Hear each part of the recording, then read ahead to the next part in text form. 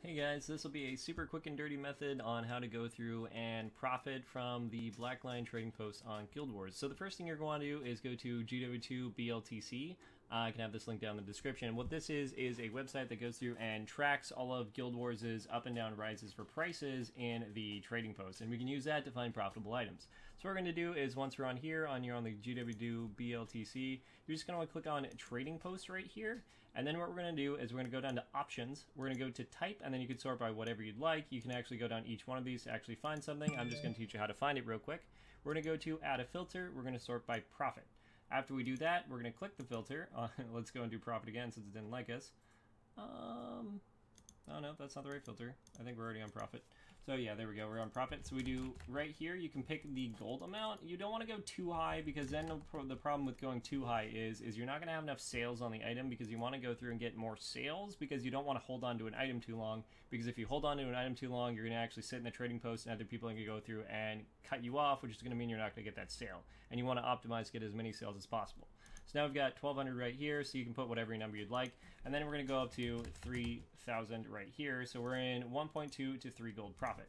You can sort this to whatever you want, but we're just going to go through and sort the page like this. You can see here to where it automatically sorted. Then you're going to go through and go to the sold option, and then we're going to click that to see how many are selling.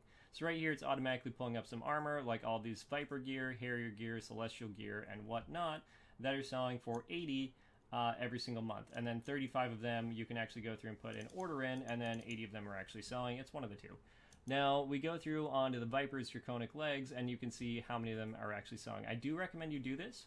You want to click this gear right here, and then you're going to group by per day, click to update, and then you can see actually per day how many are sold and how many are purchased right here. So I did pop us over to the page over here on the help. So the bot is the buy orders that were filled. So this is if somebody were to go through and actually you're going through and trying to purchase it at a lower price. And this is how many were actually sold at that higher price. So over here, this means that 9 of them right here were bought, which means 9 of them for the buy orders were fulfilled, and then 33 of them actually sold, which we do have days that vary on here, but since this is per week, this is actually quite a good item. You can actually go over here to 3 months to see if it actually holds its currency, to where you can go through and actually price it. I always try to price it on the lower end. See, we have 15.08. I would probably price it closer to 14.95 or something like that, because you don't want to go through and get too stuck down on the trading post, because if you do, then everybody else is going to undercut you. This is going to happen anyways, so try not to go through and purchase items in large quantity. If you do that, you're going to have way too many of them, and then you're never going to sell it because too many people are going to undercut you. Alright, that's that for now. If you have any questions, comments, or concerns, put down the video, and please like and subscribe for the YouTube algorithm. Other than that, see you in the next video.